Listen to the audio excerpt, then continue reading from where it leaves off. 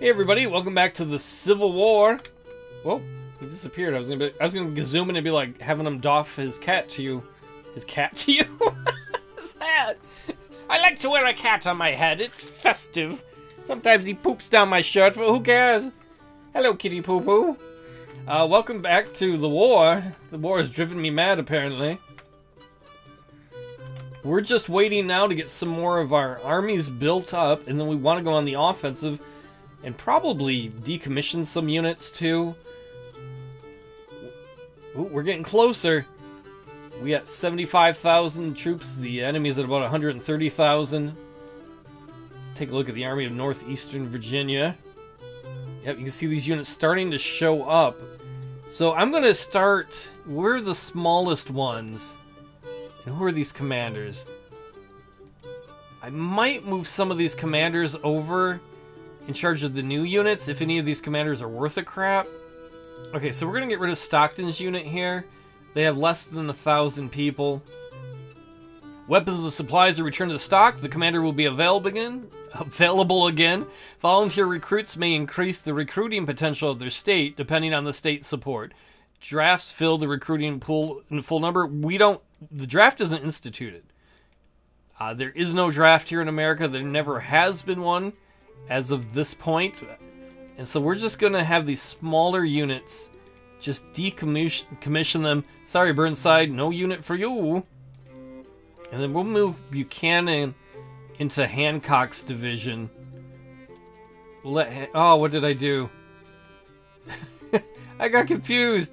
I like them to look a little more organized. I just started moving everything at once. I want Ares, one of the big heroes of the battle we had. He's going to be with the 1st Division here. Palmer did actually a good job in the battle, so we're going to have him replace, I guess, Dury down here. That unit's not around yet. Hey, McClellan, you got a job. Oh, that's great. I love having a job. Just wait until I fire you. Wasn't it Palmer? Yeah, Palmer.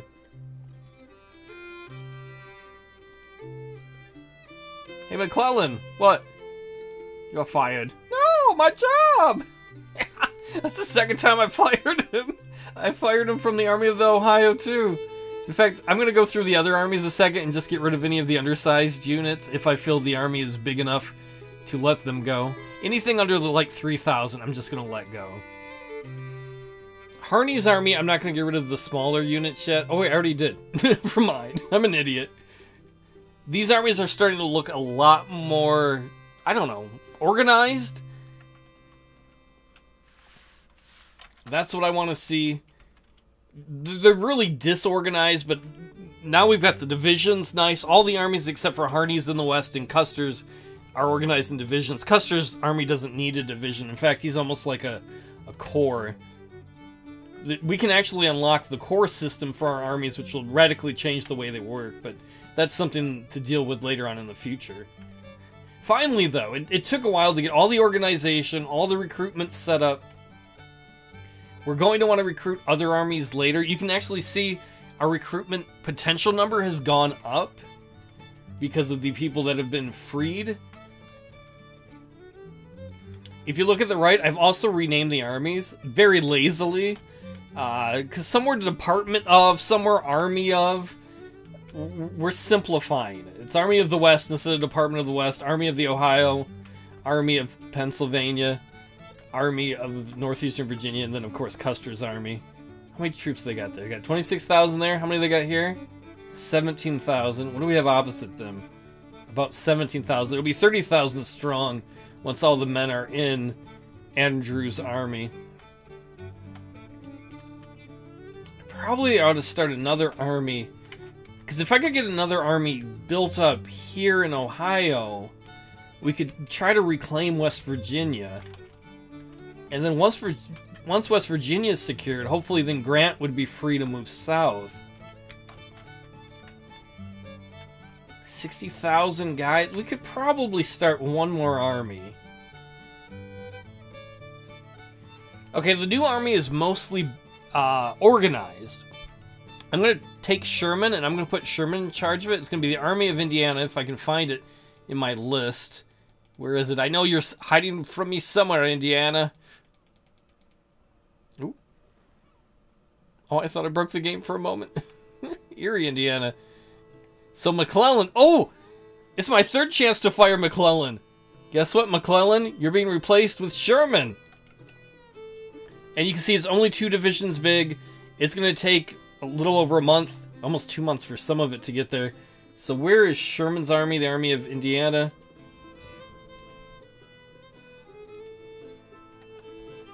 It's in Fort Wayne.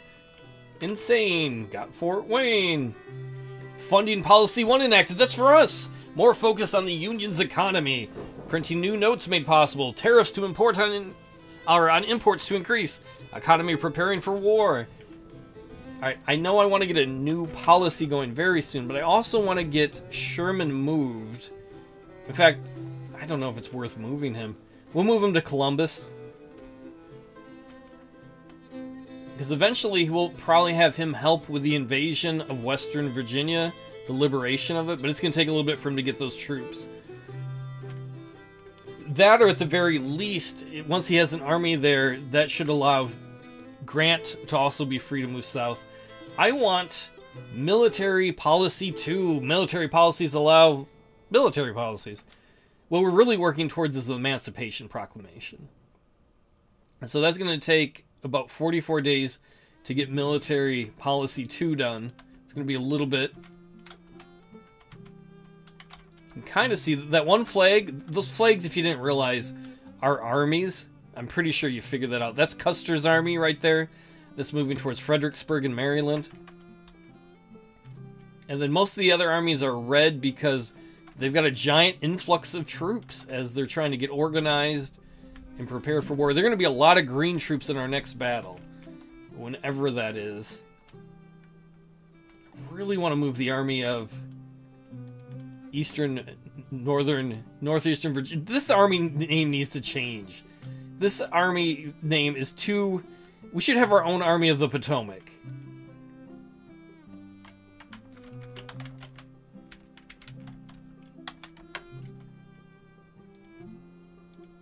There we go. Now we have an Army of the Potomac too, a much less unwieldy name. Now they'll both get confused. 2 armies of the Potomac. We got one too. You don't like it? Ours is better. The Potomac is ours, bastard. You're like, well, we had it first. Your mama had my dick first. Eat it. Won that debate. How are we coming along on projects? Do we have any other projects that are close to ready? Once again, it's how far they are with the brown. Well, whatever color it is. Different colors subsidize different things. Either the next thing we would probably want is weapon production. What I'd really like, though, is either repeating rifles or Sharps rifles. One of those two is probably worth saving up for, because if we can get those deployed, we can have a massively increased fire rate. Because repeating weapons exist at this time. They're just a lot more expensive, and so militaries were cheap, and they're like, we don't want to spend all that money on the guns, and then we got to spend all that money on the bullets. We'll just shoot less bullets. And, you know, that's kind of not beneficial when you're fighting a war. It might be beneficial for the pocketbook. What I'm looking at right now is the kind of blue areas there, because we want to make sure that wherever Custer ends up, that he can reinforce either army. Either the Army of Pennsylvania or the brand new rebranded Army of the Potomac. How's your weapon, or your army doing, Harney? Not bad. I would love to have you move down south into Arkansas. Oh no, they have a bigger army down there. In fact, we probably have enough recruits where I can probably get you one more brigade.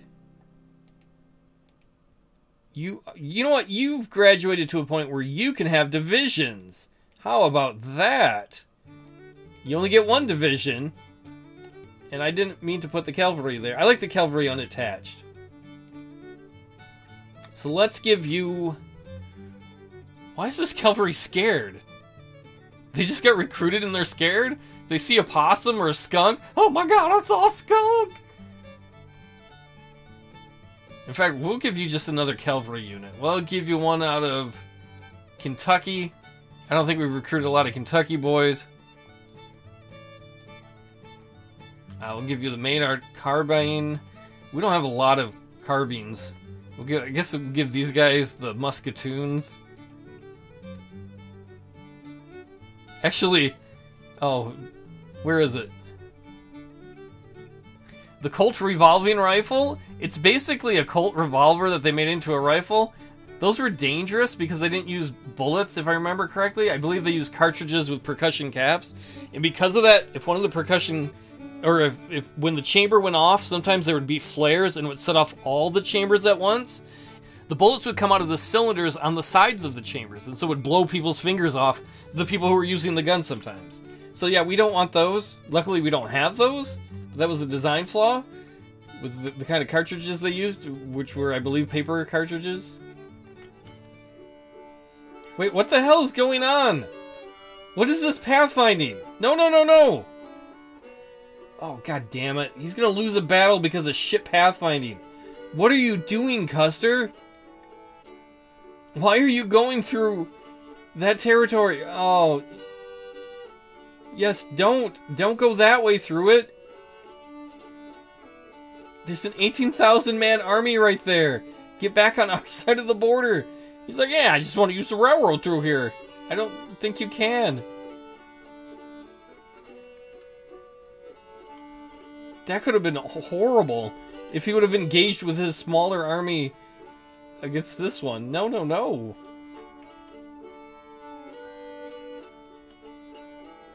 I'll move you piecemeal if I need to. Just don't go that way.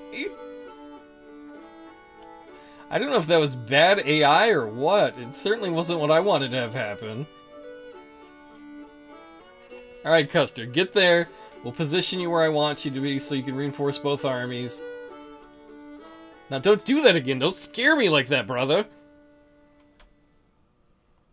I actually used to reenact with a guy who, he said his grandma went to school with Custer.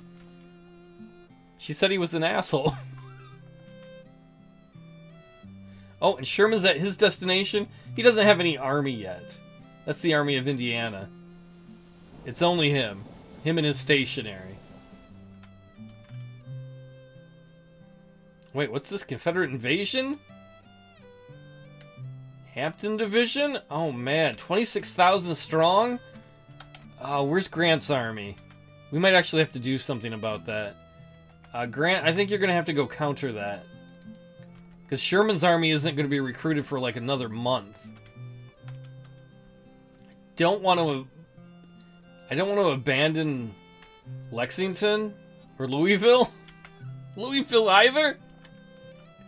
But if they're going to try and move into Ohio, we want to stop that. So we'll get Grant moved over there. He'll get over there pretty quickly because he'll be able to use the rail.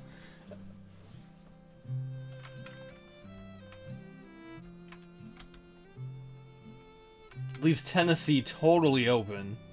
Fort Pickens, besiege. The Army of Tennessee, fielding approximately 9,000 men, is deploying and preparing field works. Wait. Where? Is there a take me to button? Oh wait, down in Alabama? Or Florida? South of Alabama? Oh, I don't care about that. But that's not our bigger concern. A much bigger concern is if they try to invade Ohio.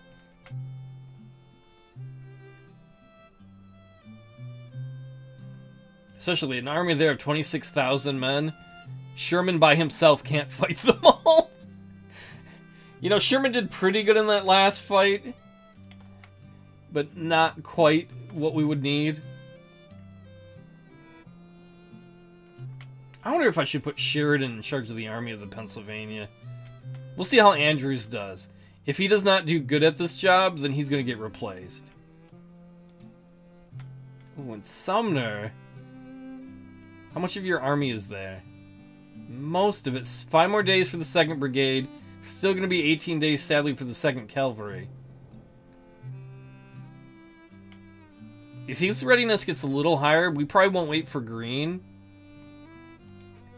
Probably set him up for just a small invasion, enough to try and take Alexandria, and then we might send Custer with him to support. Oh, Custer can get a perk.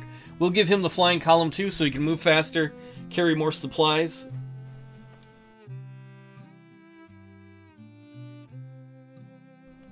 Man, I hate leaving Kentucky open like that. How is the Battle of Fort Pickens going? If we hold the mouse over there, there's a 45% chance of victory for us. That's very unlikely we're going to win. The fort cannot be... We can't reinforce it really down there. That's so far away from everything else. The plus side, though, that means the Army of Tennessee, I think they said, was down there. Yeah. That means the Army of Tennessee is also busy. That's good news. So that, while Kentucky is temporarily less defended... Come on, Grant, get your army ready. In fact, I would love to go fight these guys. Come on, Sumner. You know what? Screw it. We're just going to go... We're going to send Sumner into Virginia. Hopefully this isn't a mistake. Hopefully it doesn't go like the last one. The South still has a significantly bigger army than ours, as we're getting our recruits in. The Army of the Potomac, though, is pretty close to the size we want it to be. We just got to get 2 more brigades in, one of which will be there momentarily in 2 days. We want to capture Alexandria. This red line that you can kind of see, you can already see a little bit of blue on the side. That will go from blue, red to blue. The blue will keep going across there as we start to take over the town, both denying them the resources and making it ours. And Custer, let's have you cross the river too. Oh, you're not really ready yet for that. Oh wait, you better get ready for it. Here comes the Army of the Shenandoah, 31,000 strong. Custer, go, go, go! I don't think he's going to get across the river in time. You know what? I hate to do it, but this episode's gone a little longer than I wanted to, as the Army of the Shenandoah is steaming towards our Army of the Potomac. This is where we're going to end it. I don't think Custer's going to be able to get his troops there in time. I hope he can. He might be able to reinforce over the river. Hopefully he can. If they attack us, this will be like the last battle, only bigger. A lot of green troops, because remember, we got rid of a lot of the old units, and we've actually changed a lot of the command structures. So, better division commanders, but some of the lower commanders are going to be new. I'll see you all next time when we may have a battle.